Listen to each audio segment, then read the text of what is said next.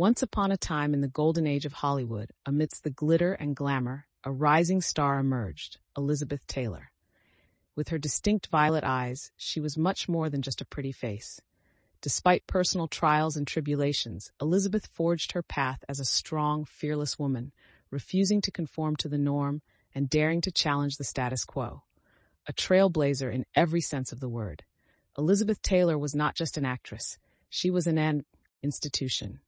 Oscars, tabloid romance, humanitarian work, she graced the Hollywood scene like a grand dame. Her portrayal of complex characters, from the tempestuous Maggie in Cat on a Hot Tin Roof to the passionate Martha in Who's Afraid of Virginia Woolf, projected her not just as a star, but a supernova of her time. Against the backdrop of the Golden Age cinema, this is the story of how the violet-eyed beauty, Elizabeth Taylor, ruled her realm and left an indelible imprint on the sands of Hollywood.